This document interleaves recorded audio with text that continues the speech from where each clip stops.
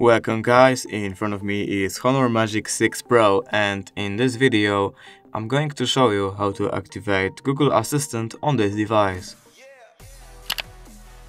So firstly, to do this we have to go to our settings. Here we have to scroll down a bit and click on the Google option. Now we have to click on all services,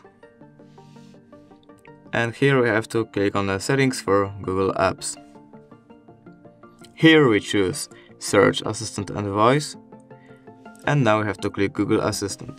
And as you can see, now we are in the Google Assistant settings.